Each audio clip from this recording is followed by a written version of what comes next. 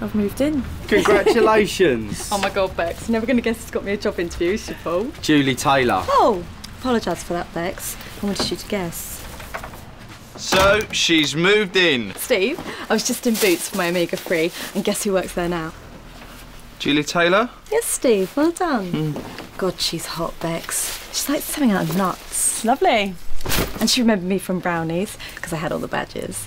And I told her about you and Steve, and she's got me a job interview. They're going to stick her on the perfume counter. I don't know about that. They will. They stick all the fit ones on the perfume counter. I didn't know you went out with Julie Taylor, Steve. Yeah, I was a very different person then.